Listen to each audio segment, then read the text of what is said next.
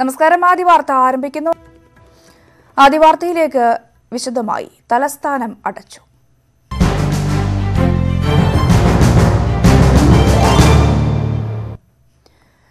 തിരുവനന്തപുരം നഗരത്തിൽ triple lockdown നിലവിൽ വന്നു.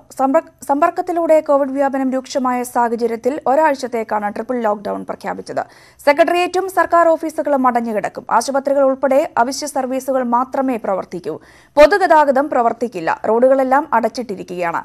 അവശ്യ സാധനങ്ങൾ വീട്ടിലെത്തിക്കാൻ പോലീസ് സംവിധാനം ഏർപ്പെടുത്തും. ഇന്നലെ ജില്ലയിൽ രോഗം സ്ഥിരീകരിച്ച 27 പേരിൽ 22 പേർക്കും സമ്പർക്കത്തിലൂടെയാണ് രോഗം. ഇതിൽ 14 പേർക്കും രോഗം ബാധിച്ചത് എവിടെ നിന്നെന്ന് വ്യക്തമല്ല. ഒരു മാസത്തിനിടെ ഉറവിടമറിയാത്ത 30 കേസുകളാണ് ജില്ലയിലുള്ളത്. കോവിഡ്-19 മഹാമാരി സംബന്ധിച്ച് തിരുവനന്തപുരം ജില്ല വളരെ ഒരു ഹൈ അലേർട്ട് സ്റ്റേജിൽ എത്തിയതാണ്. ഡിസീസിന്റെ ട്രെൻഡ് നോക്കുമ്പോൾ ഇപ്പോൾ കൂടുതൽ കർശനമായ നടപടികളുടെ ആവശ്യമാണ്. ആയതുകൊണ്ട് 6 മണി മുതൽ ഒരു ആഴ്ച കാലത്തേക്ക് തിരുവനന്തപുരം നഗരത്തിൽ പൂർണ്ണമായ ലോക്ക്ഡൌൺ പ്രഖ്യാപിക്കുന്നു. ഈ ലോക്ക്ഡൌൺ പീരീഡിലെ എസെൻഷ്യൽ സർവീസസ് ആവശ്യ സേവനങ്ങൾ മാത്രമേ പാടുള്ളൂ. തിരുവനന്തപുരം സെക്രട്ടേറിയറ്റിന്റെ മുന്നിൽ നിന്നും VS അനു, വഴിയിലിൽ നിന്നും ഉമേഷ് ബാലകൃഷ്ണൻ എന്നിവരാണ് ചേരുന്നത്. ആദ്യം അനുവിലേക്ക് പോവുകയാണെങ്കിൽ അനു, സമയം 6 മണിയായിരിക്കുന്നു. തിരുവനന്തപുരം നഗരസഭാ പരിധിയിൽ ട്രിപ്പിൾ ലോക്ക്ഡൌൺ ആരംഭിച്ചിരിക്കുന്നു. ഏറ്റവും പുതിയ വിശദാംശങ്ങൾ രാവിലത്തെ എങ്ങനെയാണ് അവിടുത്തെ സ്ഥിതി?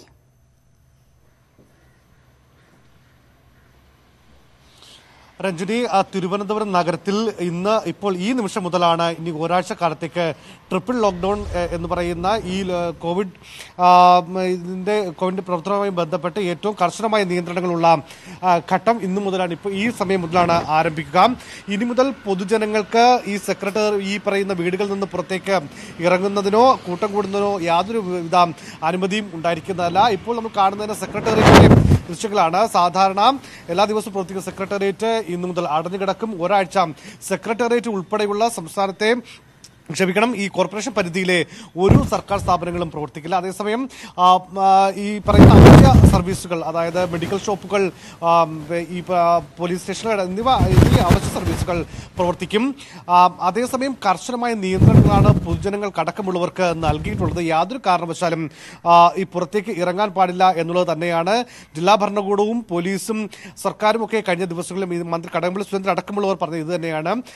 തിരുവനന്തപുരം നഗരത്തിലേക്ക് ഒരാൾ പോലും ഇറങ്ങാത്തൊരു സാഹചര്യം ഉണ്ടാവുക, പ്രത്യേകിച്ച് ഉറവിടമറിയാത്ത കേസുകളും സമ്പർക്ക കേസുകളും കൂടുന്ന ഒരു സാഹചര്യത്തിലാണ് ഇത്തരം ഒരു കടുത്ത നടപടിയിലേക്ക് കോർപ്പറേഷൻ പരിധി പ്രത്യേകിച്ച് പോകേണ്ടി വരുന്ന സാഹചര്യം ഉണ്ടായത്. ഇപ്പോൾ നമുക്ക് കാണുന്ന പോലെ സാധാരണ തിരുവനന്തപുരം നഗരത്തിന്റെ ഈ രാവിലത്തെ കാഴ്ചകൾ തികച്ചും വ്യത്യാസമാണ്. സാധാരണ ധാരാളം ആൾക്കാരൊക്കെ പ്രഭാത സവാരിക്കൊക്കെ ഇറങ്ങുന്ന ഒരു സാഹചര്യമാണ് ഈ തിരുവനന്തപുരം നഗരത്തിൽ ഉണ്ടാവുക. പക്ഷേ തികച്ചും വിജനമായ വീഥി വേണമെങ്കിൽ നമുക്ക് പറയാൻ കഴിയുന്ന അവസ്ഥയിലേക്ക് ഈ നഗരത്തിന്റെ കാഴ്ചകൾ മാറിയിരിക്കുന്നു. അവശ്യ സർവീസുകൾക്ക് മാത്രം പുറത്തിറങ്ങാം. മാധ്യമപ്രവർത്തകർക്ക് പോലും വളരെ പരിമിതമായ അളവിൽ അല്ലെങ്കിൽ പരിമിതമായ എണ്ണം മാധ്യമപ്രവർത്തകർ മാത്രമേ അനുവദിക്കൂ എന്നുള്ളതാണ് ഇന്നലെ ജില്ലാ ഭരണകൂടം പുറത്തിറക്കിയ നോട്ടിഫിക്കേഷനിൽ വ്യക്തമാക്കുന്നത്. അത്തരത്തിൽ കൂടുതൽ കർശനമായ നിയന്ത്രണങ്ങളിലേക്ക് തിരുവനന്തപുരം നഗരം മാറുന്നു. അതുമായി ബന്ധപ്പെട്ട കാഴ്ചകളാണ്. പക്ഷേ ഒരു കാര്യം, ഈ സാധാരണക്കാരെ സംബന്ധിച്ച് ഇന്നലെ പെട്ടെന്നാണ് ഈ ട്രിപ്പിൾ ലോക്ക്ഡൌൺ വന്നത്. അതുകൊണ്ട് തന്നെ ഈ അവശ്യ സാധനങ്ങളൊക്കെ വാങ്ങുന്നതിനൊക്കെ ഒരു ചെറിയ ആശങ്കകളുണ്ട്. എന്നാൽ ഇത്തരം ആശങ്കകളൊന്നും വേണ്ട എന്നുള്ളതാണ് ജില്ലാ ഭരണകൂടവും പോലീസും വ്യക്തമാക്കുന്നത്. ഇതിനായി രാവിലെ 7 മണി മുതൽ വൈകിട്ട് 5 മണി വരെ അവശ്യ സാധനങ്ങൾ വിൽക്കുന്ന, അതായത് പച്ചക്കറി കടകൾ, പലവ്യഞ്ജന കടകൾ എന്നിവ തുറന്നു പ്രവർത്തിക്കും. പക്ഷേ ഇവിടേക്ക് പൊതുജനങ്ങൾക്ക് നേരിട്ടെത്തി ഇവ വാങ്ങുന്നതിനുള്ള അനുമതി നൽകിയിട്ടില്ല. പകരം പോലീസിന്റെ ഒരു പ്രത്യേക സംവിധാനത്തിലൂടെ ഈ നമ്പറുകളിൽ വിളിച്ചാൽ വീടുകളിലേക്ക് സാധനങ്ങൾ എത്തിക്കുന്ന ഒരു സംവിധാനമാണ് ഒരുക്കിയിട്ടുള്ളത്. 9497900112, 9497900121 തുടങ്ങി 4 നമ്പറുകളുണ്ട്. ഈ നമ്പറുകളിൽ വിളിച്ചു കഴിഞ്ഞാൽ പോലീസിന്റെ സേവനം ഈ സാധനങ്ങൾ വാങ്ങുന്നതിനൊക്കെ നൽകും എന്നുള്ളതാണ് പോലീസ് പറയുന്നത്. ഏതായാലും ഇത്തരം കാര്യങ്ങളൊക്കെ ഈ 6 മണിയോടുകൂടി ഇപ്പോൾ ഈ നിമിഷം മുതലാണ് ഇത്തരം നിയന്ത്രണങ്ങളും ഒക്കെ ആരംഭിക്കുന്നത്. അതുകൊണ്ട് തന്നെ വരും മണിക്കൂറുകൾ മാത്രമേ ഇത് എത്രമാത്രം പ്രാവർത്തികമാകൂ എന്നുള്ള കാര്യങ്ങളൊക്കെ പറയാൻ കഴിയൂ. ഏതായിരുന്നാലും ജില്ലയെ സംബന്ധിച്ച് ഏറെ ആശങ്കയുണ്ടാക്കുന്ന ഒരു വലിയ കോവിഡിന്റെ കണക്കുകൾക്കിടയിൽ കർശനമായ നിയന്ത്രണങ്ങളിലേക്ക് ജില്ല പോകുന്നു. ഇപ്പോൾ ഈ നിമിഷം മുതലാണ് ജില്ല, പ്രത്യേകിച്ച് കോർപ്പറേഷൻ പരിധി, ഈ നിയന്ത്രണങ്ങളിലേക്കൊക്കെ പോകുന്നത്. രഞ്ജിനി, അനു തുടരുക. ഇപ്പോൾ വഴയിലയിൽ നിന്നും ഉമേഷ് ബാലകൃഷ്ണൻ കൂടി ചേരുന്നുണ്ട്. ഉമേഷ്, നഗരാതിർത്തിയിലാണല്ലോ ഉമേഷ് നിൽക്കുന്നത്. ട്രിപ്പിൾ ലോക്ക്ഡൌൺ ആരംഭിച്ചിട്ടേ ഉള്ളൂ. എങ്ങനെയാണ് അവിടുത്തെ സാഹചര്യം?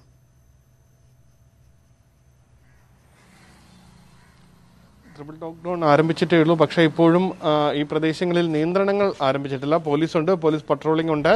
പക്ഷേ വാഹനങ്ങൾ തടഞ്ഞു നിർത്തിയുള്ള പരിശോധനയും തടഞ്ഞു നിർത്തി തിരികെ പോകാൻ ആവശ്യപ്പെടുകയോ അല്ലെങ്കിൽ ബാരിക്കേഡ് വെച്ച് പൂർണ്ണമായി അടയ്ക്കുകയോ ചെയ്തിട്ടില്ല. നിലവിലെ സാഹചര്യത്തിൽ ഈ രീതിയിൽ വാഹനങ്ങൾ നിരത്തിൽ വളരെ കുറവാണ്. പക്ഷേ വലിയ രീതിയിലുള്ള വാഹനങ്ങൾ തടഞ്ഞു നിർത്തിയുള്ള തിരികെ പോകണം തുടങ്ങിയ ആവശ്യങ്ങളൊന്നും ഉന്നയിക്കുന്നില്ല. ഒറ്റപ്പെട്ട വാഹനങ്ങൾ ഇപ്പോഴും ഈ റോഡ് വഴി പോകുന്നുണ്ട്. നഗര അതിർത്തിയാണിത്. നഗര കോർപ്പറേഷൻ പരിധിയിലേക്കുള്ള വിവിധ റോഡുകളിൽ ഈ ഭാഗം സാധാരണഗതിയിൽ ലോക്ക്ഡൗൺ സമയത്തെല്ലാം പൂർണ്ണമായി ബാരിക്കേഡ് വെച്ച് അടയ്ക്കുകയും ഒരു വാഹനം പോലും കടത്തിവിടാതെ പൂർണ്ണമായി ബാരിക്കേഡ് വെച്ച് അടയ്ക്കുന്ന ഒരു സാഹചര്യമായിരുന്നു ഉണ്ടായിരുന്നത്. എന്നാൽ ആ സാഹചര്യം നിലവിൽ വഴയിലില്ല. പേരൂർക്കട ജംഗ്ഷനിലും ആ ഒരു സാഹചര്യം തന്നെയാണുള്ളത്. കാരണം അതായത് നഗര അതിർത്തിയിലേക്ക് നിന്ന് നഗരത്തിലേക്ക് കയറുന്ന ഭാഗങ്ങളിലെല്ലാം നിലവിൽ ഈ ഒരു സാഹചര്യം തന്നെയാണ് ഉള്ളത്. എന്തായാലും 6 മണിക്കാണ്, അതായത് ഈ നിമിഷങ്ങളിലാണ് ട്രിപ്പിൾ ലോക്ക്ഡൗൺ ആരംഭിക്കുന്നത്. വരും മണിക്കൂറുകളിൽ കർശന നിയന്ത്രണങ്ങളിലേക്ക് പോകും എന്ന് തന്നെയാണ് മനസ്സിലാക്കാൻ കഴിയുന്നത്. എന്തായാലും ഇപ്പോൾ ആ ഒരു നിയന്ത്രണം ആരംഭിച്ചിട്ടില്ല. രഞ്ജിനി. ഉമേഷ് തുടരുക. അനു കൂടി പാളയത്തുനിന്ന് സെക്രട്ടേറിയറ്റ് പരിസരത്ത് നിന്നും ചേരുന്നുണ്ട്. അനു, എന്തായാലും ട്രിപ്പിൾ ലോക്ക്ഡൌൺ ആരംഭിച്ചിരിക്കുന്നു. ജനങ്ങൾ പുറത്തിറങ്ങരുത് എന്ന കാര്യം ഒരുപക്ഷെ മനസ്സിലായേക്കാം. ഇവിടെ ജനങ്ങൾ ശ്രദ്ധിക്കേണ്ടത് എന്തൊക്കെയാണ്? ഏതൊക്കെ കാര്യങ്ങൾ അടച്ചിടും? ഏതൊക്കെ സംവിധാനങ്ങൾ തുറക്കും? ജനങ്ങൾ എടുത്തു ശ്രദ്ധിക്കേണ്ട കാര്യങ്ങൾ എന്തൊക്കെയാണ് ഈ ട്രിപ്പിൾ ലോക്ക്ഡൌണിൽ?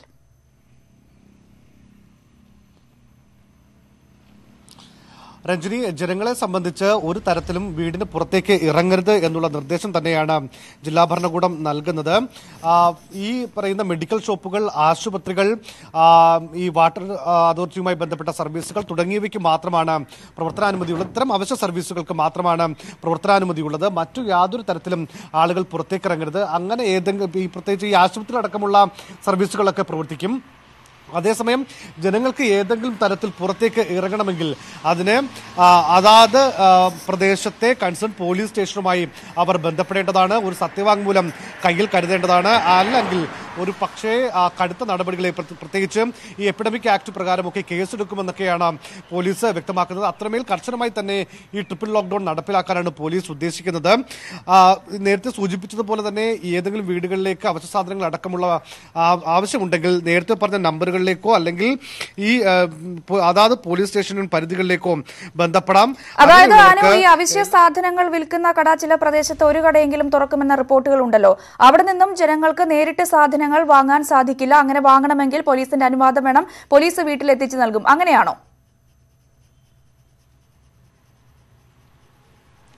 തീർച്ചയായും രഞ്ജനി, അങ്ങനെ തന്നെയാണ്. ഒരു മേഖലയ്ക്ക് ഒരു കട എന്നുള്ളതാണ് ഇന്നലത്തെ ഈ പറയുന്ന വിജ്ഞാപനത്തിൽ പറയുന്നത്. അത്രമേൽ പ്രാവർത്തികമാകുമെന്നുള്ള കാര്യം വരുന്ന മണിക്കൂറുകളിൽ അറിയാൻ കഴിയും. ഒരു മേഖലയിൽ അത് ഏത് കടയാണ് തുറന്ന് പ്രവർത്തിക്കുന്നത് എന്ന കാര്യങ്ങളൊക്കെ വരും മണിക്കൂറുകളിലെ അറിയാൻ കഴിയൂ. ഏതായാലും ഒരു പ്രദേശത്ത് ഒരു കട എന്നുള്ളതാണ് ഇപ്പോൾ പോലീസ് പറയുന്ന ഇതുമായി ബന്ധപ്പെട്ട അവർ പറയുന്ന നിബന്ധന.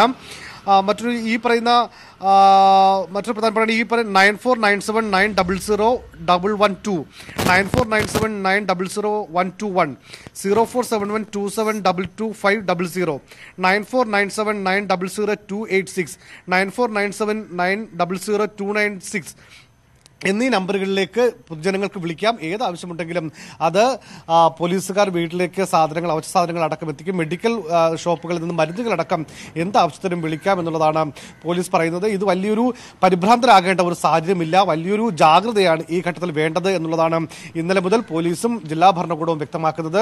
കാരണം ജില്ലയിൽ കോവിഡ് കേസുകൾ കൂടുന്ന സാഹചര്യത്തിൽ അത് നിയന്ത്രിക്കുന്നതിന് വേണ്ടിയിട്ടുള്ള ഒരു ഏറ്റവും ഫലപ്രദമായ നടപടി മാത്രമായി ട്രിപ്പിൾ ലോക്ക്ഡൌണിനെ കാണുക. മറ്റ് യാതൊരുവിധ ആശങ്കയ്ക്കും വകയില്ല എന്നുള്ളതാണ് പോലീസും ജില്ലാ ഭരണകൂടവും പറയുന്നത്. ഏതായാലും ട്രിപ്പിൾ ലോക്ക്ഡൌൺ ആരംഭിച്ചിരിക്കുന്നു. ഈ സാധാരണ ഉണ്ടാകാറുള്ള തിരക്ക് നഗരത്തിന്റെ രാവിലത്തെ മണിക്കൂറുകളില്ല. പക്ഷേ ഒറ്റപ്പെട്ട വാഹനങ്ങളൊക്കെ പോകുന്നുണ്ട്. മിൽമയുടെ വാഹനം പോകുന്നുണ്ട്. ഇത്തരത്തിൽ അവശ്യ സർവീസുകൾക്കൊക്കെ ഇളവ് ഉണ്ട്. അതേസമയം കർശനമായ നിയന്ത്രണങ്ങളിലേക്ക് പോകുമെന്നാണ് അറിയിച്ചിട്ടുണ്ടെങ്കിൽ കൂടി രാവിലെ ഈ പോലീസിന്റെ പരിശോധന അത്തരം നടപടികളിലേക്കൊന്നും കടന്നിട്ടില്ല എന്ന് നമുക്ക് ഇപ്പം ഉമേഷ് പറയുന്നത് പോലെ അവിടെയും പരിശോധന ഈ തടഞ്ഞു നിർത്തുകയോ തിരിച്ചയക്കുകയോ ചെയ്യുന്ന സംവിധാനങ്ങളൊന്നും ആരംഭിച്ചിട്ടില്ല. ഈ സെക്രട്ടേറിയറ്റിന് മുന്നിലും അത്തരം പോലീസ് പരിശോധനകളൊന്നും ആരംഭിച്ചില്ല. ഒരുപക്ഷെ അത് ഈ മണിക്കൂർക്ക് ശേഷമായിരിക്കാം അത്തരം കർശന നടപടികളിലേക്കൊക്കെ പോലീസ്. അങ്ങനെ ഞാൻ അനുവിലേക്ക് മടങ്ങിയെത്താം. ഇപ്പോൾ ഉമേഷ് ഒന്നുകൂടി അവിടെ നിന്നും ചേരുന്നുണ്ട്. ഉമേഷ്, നേരത്തെ രാവിലെ നേരത്തെ തൊട്ട് മുമ്പ് റിപ്പോർട്ട് ചെയ്തപ്പോഴും ചില വാഹനങ്ങൾ, ഒറ്റപ്പെട്ട വാഹനങ്ങളെല്ലാം അവിടെ നിന്ന് കടന്നു പോകുന്നുണ്ടായിരുന്നു. പോലീസ് അവിടെ ഉണ്ട്. എന്നാൽ കൃത്യമായി അങ്ങനെ ഒരു പരിശോധനയൊന്നും ആരംഭിച്ചിട്ടില്ല. വരും മണിക്കൂറുകളിൽ അങ്ങനെ പരിശോധന കർശനമാക്കാനുള്ള തീരുമാനത്തിലാണോ പോലീസ്? എന്തെങ്കിലും ആശുപത്രി കേസുകൾ ഒഴികെ ബാക്കി ഒരു വാഹനവും കടത്തിവിടേണ്ട എന്ന നിലപാടിൽ തന്നെയാണോ?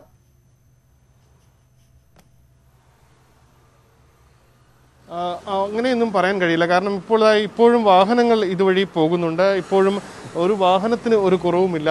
സാധാരണഗതിയിൽ ഒരുപക്ഷെ 6 മണിക്ക് ഉണ്ടാകാവുന്ന വാഹനങ്ങളിൽ ഒരു നേരിയ ഒരു കുറവുണ്ട്. അല്ലെങ്കിൽ ഈ ട്രിപ്പിൾ ലോക്ക്ഡൗൺ മനസ്സിലാക്കിയ ശേഷം വാഹനങ്ങൾ നിരത്തിലിറക്കാത്തവർ ഉണ്ടാകാം. പക്ഷേ അല്ലാതെ തടഞ്ഞു നിർത്തി വാഹനങ്ങൾ പരിശോധിക്കുകയോ വാഹനങ്ങൾ ബാരിക്കേഡുകൾ വെച്ച് പൂർണ്ണമായി തടഞ്ഞുകൊണ്ടുള്ള പരിശോധനയോ അത്തരം സാഹചര്യങ്ങളൊന്നും നിലവിൽ. എന്തായാലും മറ്റ് കടകളോ ചായക്കടകളോ ഒന്നും തുറന്നിട്ടില്ല. രാവിലെ 6 മണിക്ക് സാധാരണ ഈ ജംഗ്ഷനിലെ ചായക്കടകളെല്ലാം തുറക്കേണ്ടതാണ്. അത്തരം കടകളൊന്നും തുറന്നിട്ടില്ല.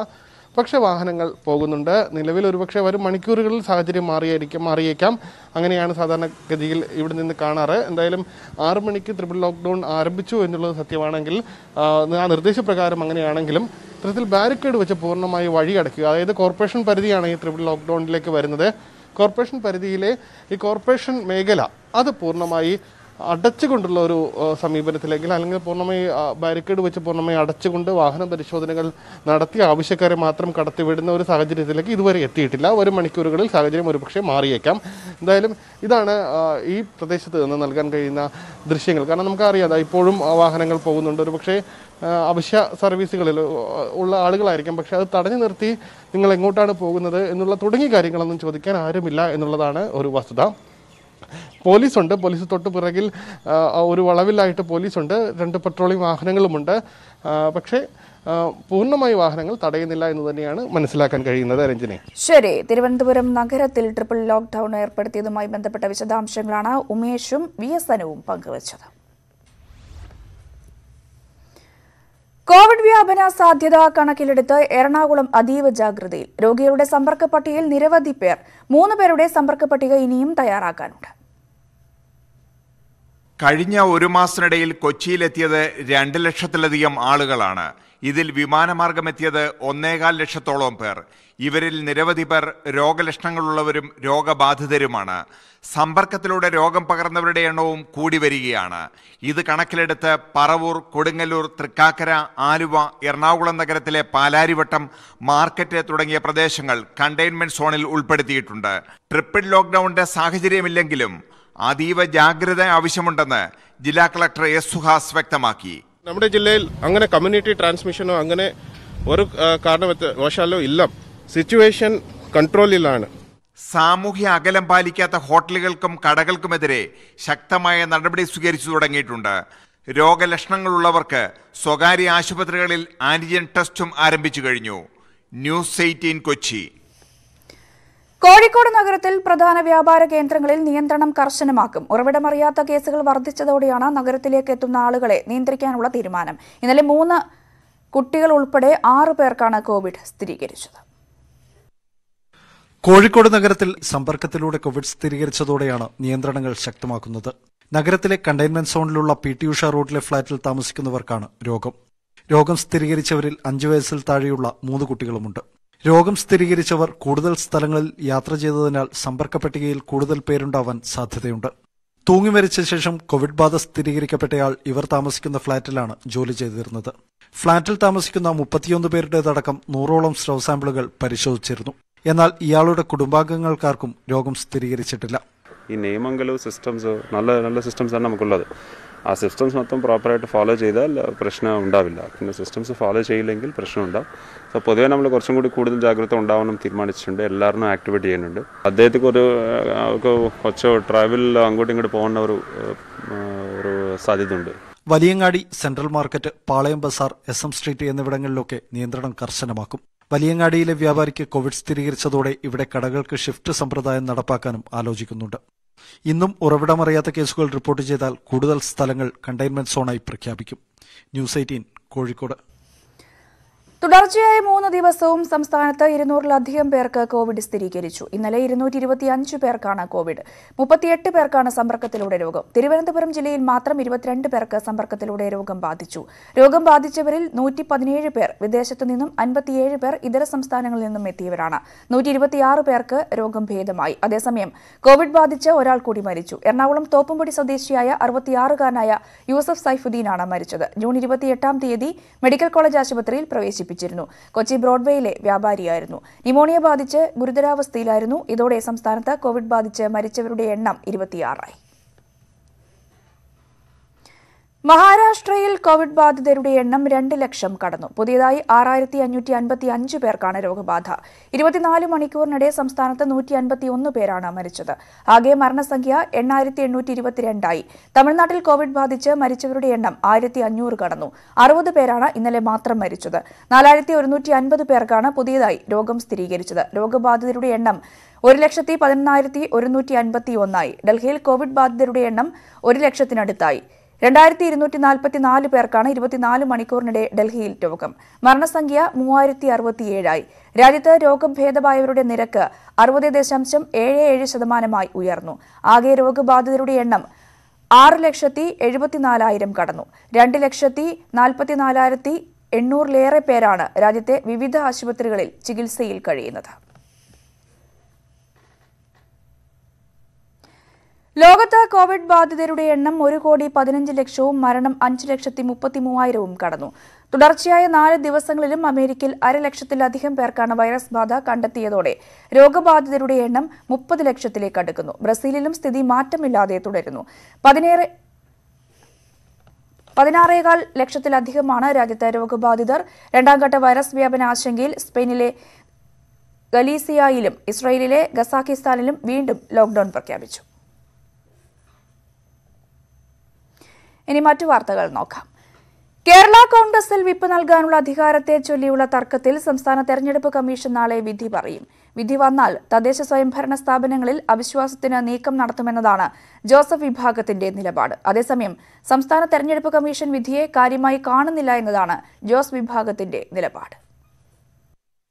അകലംകുന്നം ഉപതെരഞ്ഞെടുപ്പിൽ വിപ്പ് നൽകാനുള്ള പി.ജെ. ജോസഫിന്റെ അധികാരം സംസ്ഥാന തെരഞ്ഞെടുപ്പ് കമ്മീഷൻ തൽക്കാലത്തേക്ക് മരവിപ്പിച്ചത് ജോസ് കെ മാണി വിഭാഗത്തിന്റെ പരാതി പരിഗണിച്ചുകൊണ്ടായിരുന്നു.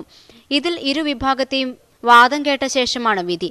ജോസ് കെ മാണി വിഭാഗത്തെ മുന്നണിയിൽ നിന്ന് പുറത്താക്കിയതായി ജോസഫ് കഴിഞ്ഞ ദിവസം തെരഞ്ഞെടുപ്പ് കമ്മീഷനെ അറിയിച്ചിരുന്നു. ഇതുകൂടി പരിഗണിച്ച ശേഷമാണ് നാളെ വിധി പറയുന്നത്. സംസ്ഥാന തെരഞ്ഞെടുപ്പ് കമ്മീഷന്റെ വിധിക്ക് ഇനി പ്രസക്തിയില്ല എന്നാണ് ജോസ് വിഭാഗം ചൂണ്ടിക്കാട്ടുന്നത്. കേന്ദ്ര തെരഞ്ഞെടുപ്പ് കമ്മീഷൻ ചിഹ്ന തർക്കത്തിൽ ഉടൻ വിധി പറയുമെന്നും ജോസ് വിഭാഗം നേതാക്കൾ ചൂണ്ടിക്കാട്ടുന്നു. വിപ്പ് സംബന്ധിച്ച് വിധി വന്നാൽ തദ്ദേശ സ്വയംഭരണ സ്ഥാപനങ്ങളിൽ ജോസിനെതിരെ നീക്കം നടത്താനാണ് ജോസഫ് തീരുമാനിച്ചിരിക്കുന്നത്. പാല ഉൾപ്പെടെയുള്ള നഗരസഭകളിൽ ഇതിനകം നീക്കം തുടങ്ങിക്കഴിഞ്ഞു.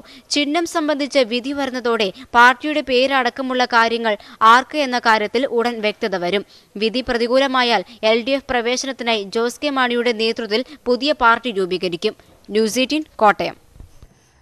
കേരള കോൺഗ്രസ് ജോസ് പക്ഷത്തിന്റെ മുന്നണി മാറ്റ ചർച്ചകൾ ചൂടുപിടിക്കുന്നതിനിടയിൽ CPI UDF-ലേക്ക് സ്വാഗതം ചെയ്ത് RSP. UDF-നെ ദുർബലപ്പെടുത്താൻ LDF ശ്രമിക്കുന്നുവെന്ന കോൺഗ്രസ് നേതാക്കളുടെ വിമർശനങ്ങൾക്കിടെയാണ് RSPയുടെ ക്ഷണം. ജോസ് പക്ഷത്തോടുള്ള CPM-ന്റെ മൃദു സമീപനം മുന്നിൽ കണ്ടാണ് UDF-ന്റെ പ്രതിരോധ തന്ത്രം. ഒരു അഭ്യർത്ഥനയുണ്ട്.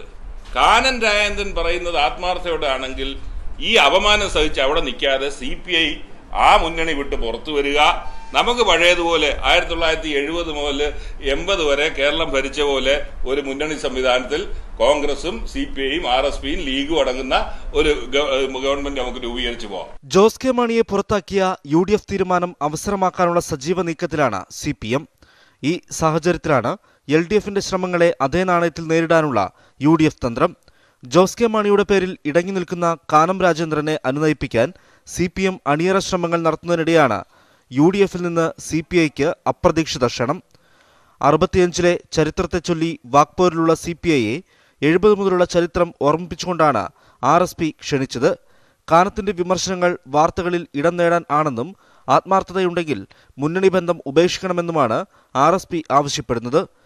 കോൺഗ്രസ്, CPI, ലീഗ്, RSP ഉൾപ്പെടുന്ന മുന്നണി സമകാലിക കേരളത്തിന് അനിവാര്യമാണെന്ന് RSP നേതാക്കൾ പറഞ്ഞുവച്ചു. CPI-യെ പിണക്കി കടുത്ത തീരുമാനങ്ങളിലേക്ക് CPM എത്തില്ല എന്ന് തന്നെയാണ് UDF കണക്കുകൂട്ടൽ. എങ്കിലും മുന്നണിയെ ദുർബലപ്പെടുത്തി കാണിക്കാനുള്ള CPMന്റെ ശ്രമങ്ങൾക്ക് തടയിടാമെന്നാണ് കണക്കുകൂട്ടൽ. UDFനെ ദുർബലപ്പെടുത്തി BJPക്ക് വളമൊരുക്കാനാണ് ശ്രമിക്കുന്നതെന്ന പ്രചാരണം നേതാക്കൾ സജീവമാക്കും. News18 തിരുവനന്തപുരം. നിശ പാർട്ടി നടത്തി വിവാദത്തിലായ ക്രഷർ യൂണിറ്റ് പ്രവർത്തനം ആരംഭിച്ചത് അനധികൃതമായി ഖനനം നടത്തിയെന്ന് കണ്ടെത്തിയതിനെ തുടർന്ന് അടച്ചുപൂട്ടിയ സർക്കാർ ഭൂമിയിലെ പാറമടയിൽ ക്രഷർ യൂണിറ്റിന്റെ പ്രവർത്തനത്തിന് വേണ്ട അനുമതി ലഭിച്ചിട്ടുണ്ടോ എന്നതിനെ സംബന്ധിച്ചും വ്യക്തതയില്ല. 2017 പാറമടയ്ക്കെതിരെ സബ് കളക്ടർ നൽകിയ റിപ്പോർട്ടിന്റെ പകർപ്പ് News18 ലഭിച്ചു. ചതുരംഗപ്പാറ വില്ലേജിലെ സർവേ നമ്പർ 39/21 ഉൾപ്പെട്ട 2 ഏക്കർ സർക്കാർ പുറമ്പോക്ക് ഭൂമിയാണ് മുമ്പ് പാറ ഖനനത്തിനായി ലീസിന് നൽകിയിരുന്നത്. 2017 റവന്യൂ വകുപ്പ് നടത്തിയ അന്വേഷണത്തിലാണ് സർക്കാർ നിർദ്ദേശിച്ചിരുന്നതിലും കൂടുതൽ പാറ ഇവിടെ നിന്നും ഖനനം ചെയ്തതായി കണ്ടെത്തിയത്. 74,000 ഘനമീറ്റർ പാറ ഇവിടെ നിന്നും അനധികൃതമായി ഖനനം നടത്തി കടത്തിക്കൊണ്ടുപോയി. ഇത് സംബന്ധിച്ച് അന്നത്തെ ദേവികുളം സബ് കളക്ടർ ഇടുക്കി ജില്ലാ കളക്ടർക്ക് റിപ്പോർട്ട് നൽകി. ഇതിന്റെ അടിസ്ഥാനത്തിൽ പാറമടയുടെ പ്രവർത്തനം നിർത്തിവെക്കുന്നതിന് ജില്ലാ ഭരണകൂടം നിർദ്ദേശം നൽകുകയും ചെയ്തു. ഇത്തരത്തിൽ അനധികൃത പ്രവർത്തനം നടത്തിയതിനെ തുടർന്ന് അടച്ചുപൂട്ടിയ പാറമട ക്രഷർ യൂണിറ്റിനെന്ന പേര് തുറന്നിരിക്കുന്നത് സർക്കാർ അനുമതിയോടെയല്ലെന്ന ആക്ഷേപമാണ് ഉയരുന്നത്. രാഷ്ട്രീയ പിൻബലവും പണത്തിന്റെ സ്വാധീനവും ഉപയോഗിച്ച് യാതൊരു അനുമതിയുമില്ലാതെയാണ് ക്രഷർ യൂണിറ്റ് ആരംഭിച്ചിരിക്കുന്നത്. ക്രഷറിന്റെ മറവിൽ പാറ ഖനനത്തിനാണ് നീക്കമെന്നും അതിനാൽ പാരിസ്ഥിതിക ദുർബല പ്രദേശത്ത് സ്ഥിതി ചെയ്യുന്ന പാറമടയുടെ പ്രവർത്തനം പൂർണ്ണമായും നിർത്തിവെക്കുന്നതിന് അധികൃതർ നടപടി സ്വീകരിക്കണമെന്നും പരിസ്ഥിതി പ്രവർത്തകരും ആവശ്യപ്പെട്ടു. News18 ഇടുക്കി. ഷംന കാസിം ബ്ലാക്ക്മെയിൽ കേസിലെ 7ാം പ്രതി ഷെരീഫിന്റെ ഭാര്യ സമർപ്പിച്ച മുൻകൂർ ജാമ്യാപേക്ഷ ഹൈക്കോടതി ഇന്ന് പരിഗണിക്കും. പ്രതികൾക്കെതിരെ മൊഴി നൽകിയില്ല എങ്കിൽ കേസിൽ പ്രതി ചേർക്കുമെന്ന് പോലീസ് ഭീഷണിപ്പെടുത്തുന്നുവെന്ന് ചൂണ്ടിക്കാണിച്ചാണ് ഹർജി സമർപ്പിച്ചിട്ടുള്ളത്. അന്വേഷണവുമായി സഹകരിക്കാൻ തയ്യാറാണെന്നും ഷെരീഫിന്റെ ഭാര്യയുടെ മുൻകൂർ ജാമ്യാപേക്ഷയിൽ പറയുന്നു. ഇവരുടെ അന്വേഷണ സംഘത്തിന് മുൻപിൽ ഹാജരാകാനും പോലീസ് ആവശ്യപ്പെട്ടിട്ടുണ്ട്. പ്രായപൂർത്തിയാകാത്ത കുട്ടിയുടെ മുന്നിൽ നഗ്നതാ പ്രദർശനം നടത്തിയെന്ന കേസിൽ രഹ്ന ഫാത്തിമ നൽകിയ മുൻകൂർ ജാമ്യാപേക്ഷ ഹൈക്കോടതി ഇന്ന് പരിഗണിക്കും. സാമൂഹ്യമാധ്യമത്തിലൂടെ ദൃശ്യം കണ്ട BJP നേതാവ് നൽകിയ പരാതിയിൽ തിരുവല്ല പോലീസ് കേസെടുത്തതായി മാധ്യമങ്ങളിലൂടെയാണ് അറിഞ്ഞത്. എഫ്ഐആറിന്റെ പകർപ്പ് കിട്ടിയിട്ടില്ല എന്നും അറസ്റ്റിന് സാധ്യതയുണ്ടെന്നും തടയണമെന്നും ആവശ്യപ്പെട്ടാണ് BSNL മുൻ ജീവനക്കാരി കൂടിയായ രഹ്ന ഹർജി നൽകിയിരിക്കുന്നത്. ലൈംഗിക ദൃശ്യങ്ങൾ പ്രചരിപ്പിച്ചതിന് IT ആക്ടിലെ 67 വകുപ്പും കുട്ടിയെ ദുരുപയോഗം ചെയ്തതിന് ബാലനീതി നിയമത്തിലെ 75 വകുപ്പും പ്രകാരവുമാണ് കേസ്. രഹ്നയ്ക്ക് ജാമ്യം അനുവദിക്കരുത് എന്ന സർക്കാർ നിലപാട് എടുത്തിരുന്നു. കോഴിക്കോട് ജില്ലയിൽ പക്ഷിപ്പനി റിപ്പോർട്ട് ചെയ്തതിനെ തുടർന്ന് കൊന്നൊടുക്കിയ വളർത്തുപക്ഷികൾക്ക് 4 മാസം കഴിഞ്ഞിട്ടും നഷ്ടപരിഹാരം ലഭിച്ചിട്ടില്ല. 1 മാസത്തിനുള്ളിൽ നഷ്ടപരിഹാരം ലഭിക്കുമെന്ന് അധികൃതർ ഉറപ്പു നൽകിയിരുന്നു. വരുമാനം നിലച്ചതോടെ കർഷകർ കടുത്ത ദുരിതത്തിലാണ്. പക്ഷിപ്പനി സ്ഥിരീകരിച്ചപ്പോൾ കൂട്ടത്തോടെ കൊന്നൊടുക്കിയതാണ്. കോഴിക്കോട് ജില്ലയിൽ മാത്രം 13,000 കോഴികളെയും 3,000 അലങ്കാര പക്ഷികളെയുമാണ് കൂട്ടത്തോടെ കൊന്നത്. എന്നാൽ മാസം 4 കഴിഞ്ഞിട്ടും 1 രൂപ പോലും കർഷകർക്ക് നഷ്ടപരിഹാരം ലഭിച്ചിട്ടില്ല. നാടും നഗരവും കോവിഡ് ഭീതിയിലകപ്പെട്ടിരിക്കെ വരുമാനം നിലച്ചതോടെ കടുത്ത പ്രതിസന്ധിയിലാണ് പൗൾട്രി ഫാം നടത്തുന്നവരുൾപ്പെടെയുള്ള കർഷകർ. കൊടിയത്തൂരും വേങ്ങേരിയിലും പക്ഷിപ്പനി റിപ്പോർട്ട് ചെയ്തത് മാർച്ച് 6-നായിരുന്നു. 1 കിലോമീറ്റർ ചുറ്റളവിലെ വീടുകളിലെയും ഫാമുകളിലെയും ആയിരക്കണക്കിന് വളർത്തുപക്ഷികളെ ശാസ്ത്രീയമായ രീതിയിൽ കൊന്നൊടുക്കി. 1 മാസത്തിനകം എല്ലാ കർഷകർക്കും നഷ്ടപരിഹാരം നൽകുമെന്നായിരുന്നു മൃഗസംരക്ഷണ വകുപ്പ് മന്ത്രിയുടെ വാഗ്ദാനം. എന്നാൽ ഒന്നും നടന്നില്ല. നഷ്ടപരിഹാരം തരാമെന്നൊക്കെ പറഞ്ഞിട്ടുണ്ടായിന്, അതൊന്നും ഇതുവരെ 4 മാസമായിട്ടും കിട്ടിയിട്ടില്ല. അപ്പോൾ അത് കിട്ടിയെങ്കിൽ നമുക്ക് അടുത്ത ഇതിൽ കോഴികളെ വാങ്ങി പോറ്റാമെന്ന് വിചാരിച്ചിട്ടുണ്ടായിന്. അതേപോലെ കൂടെ കൊഴിഞ്ഞ് കിടക്കുകയാണ് ഇതിൽ. ആ സാധനങ്ങളൊന്നും ഞങ്ങൾ എടുത്ത് തന്നെ മാറ്റിയിട്ടില്ല. ഇതുവരെ കിട്ടും എന്ന് വിചാരിച്ച് നിന്ന് അതിനൊരു പരിഹാരം ഇതുവരെ കണ്ടില്ല. പഞ്ചായത്ത് അധികൃതർ ഇതിന് മുന്നോട്ട് പോയിട്ടില്ല എന്നാണ് മനസ്സിലാക്കുന്നത്. മൃഗാശുപത്രിയിലും അതേപോലെ പഞ്ചായത്തിലൊക്കെ 2 തവണ അപേക്ഷകളൊക്കെ ഈ ആളുകളൊക്കെ കൊടുത്തു. വളരെ പ്രയാസമുള്ള സമയമാണ്. ഈ പ്രവാസികൾ ഉൾപ്പെടെയുള്ള ആളുകൾ ഇതിൻ്റെ വരുമാനത്തിൽ ജീവിച്ചു പോരുന്ന ഈ അവസരത്തിൽ എത്രയും പെട്ടെന്ന് അവർക്കുള്ള നഷ്ടപരിഹാരം നൽകണമെന്നാണ് യൂത്ത് ലീഗിന് ആവശ്യപ്പെടാനുള്ളത്. അലങ്കാര പക്ഷികൾ, കോഴികൾ, താറാവുകൾ, കാടകൾ ഉൾപ്പെടെയുള്ളവയെയാണ് പക്ഷിപ്പനി ഭീതിയെ തുടർന്ന് വ്യാപകമായി കൊന്നൊടുക്കിയിരുന്നത്. Ghulam Nabi ആസാദിനൊപ്പം S Vinesh Kumar, News18 Kozhikode. Covid വ്യാപനം കുതിച്ചുയരുന്നതിനിടെ കോവിഡ് പ്രതിരോധ സാമഗ്രികൾ മാത്രം വിറ്റഴിക്കാനായി കട. മാസ്കുകൾ, സാനിറ്റൈസറുകൾ തുടങ്ങി കോവിഡ് പ്രതിരോധത്തിന് വേണ്ടതെല്ലാം കൊച്ചിയിലെ ഈ കടയിലുണ്ട്. കലൂർ ജവഹർലാൽ നെഹ്റു സ്റ്റേഡിയത്തിന് സമീപമുള്ള ഈ കടയിൽ കോവിഡ് പ്രതിരോധ സാധനങ്ങൾ കൊണ്ട് നിറഞ്ഞിരിക്കുന്നു. 1000 ചതുരശ്ര അടിയിൽ കൂടുതൽ വിസ്തൃതിയുള്ള കടയിൽ മാസ്കുകൾ, സാനിറ്റൈസറുകൾ തുടങ്ങി PPE കിറ്റുകൾ വരെ ലഭ്യം. വിവിധ ബ്രാൻഡുകളിലുള്ള മാസ്കുകൾക്കാണ് ആവശ്യക്കാരേറെ. ഹോട്ടൽ രംഗത്ത് പ്രവർത്തിക്കുന്ന മലബാർ പ്ലാസ ഗ്രൂപ്പിൻ്റെതാണ് സ്ഥാപനം. റെസ്റ്റോറൻറ്റുകളിൽ നിന്നുള്ള വരുമാനം കുത്തിനിടിഞ്ഞപ്പോഴാണ് ഇത്തരമൊരു പരീക്ഷണം നടത്താൻ തീരുമാനിച്ചത്. മറ്റുള്ള പല ബിസിനസ്സും ഞാൻ ചെയ്തുകൊണ്ടിരിക്കുകയാണ്, അതെല്ലാം ഇപ്പം പ്രതിസന്ധിയിലാണ് കിടക്കുന്നത്. അപ്പം പൊതുവായിട്ട് ഇങ്ങനെ ഒരു മാസ്കിൻ്റെ പരിപാടി ഇന്നത്തെ സാഹചര്യത്തിൽ ഇതാണ് നല്ലതെന്ന് തോന്നി. അതുകൊണ്ട് ഇത് തുടങ്ങി. എൻ്റെ അടുത്ത് ഇവിടെ ഒരു കട കാലിയായി കിടക്കുന്നുണ്ടായിരുന്നു. 10,000 സ്ക്വയർ ഫീറ്റ് കട ഉണ്ടായിരുന്നു. കോവിഡ് പ്രതിരോധം ജീവിതശൈലിയുടെ തന്നെ ഭാഗമാകുമ്പോൾ എല്ലാം ഒരിടത്ത് നിന്ന് ലഭിക്കുന്നതിൻ്റെ ആശ്വാസത്തിലാണ് ഉപഭോക്താക്കളും.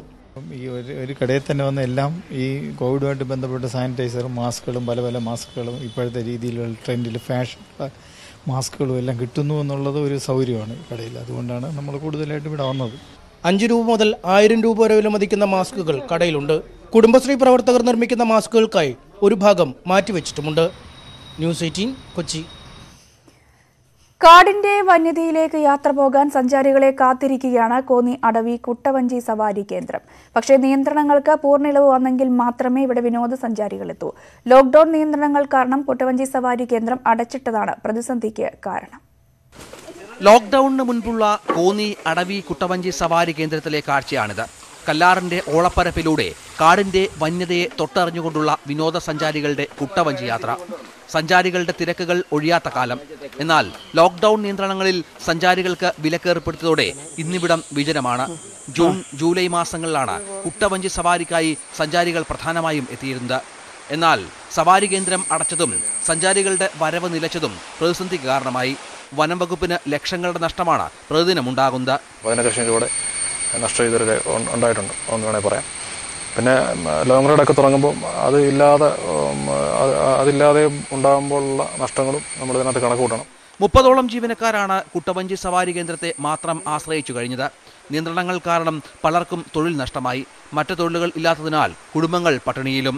മറ്റുള്ളിടത്ത് തൊഴിലിന് പോകാനും ഇപ്പം നിവർത്തിയില്ല. കാരണം സ്ഥിരമായിട്ട് ചെയ്തുകൊണ്ടിരിക്കുന്നിടത്തെല്ലാം ആളുകളുണ്ട്. അപ്പോൾ കുട്ടവഞ്ചി സവാരി തുടങ്ങിയാൽ ഞങ്ങൾക്ക് നല്ലതായിരുന്നു. തൊഴിലില്ലാതെ ബുദ്ധിമുട്ടിലാണ് ഇപ്പോൾ ഞങ്ങൾ കഴിയുന്നത്. വിലക്കുകൾ എത്രനാൾ ഇങ്ങനെ തുടരുമെന്ന് ഇവർക്കറിയില്ല.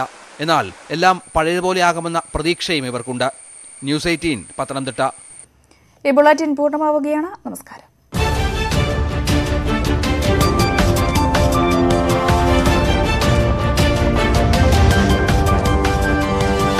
ഈ പരിപാടി നിങ്ങൾക്കായി സമർപ്പിക്കുന്നത്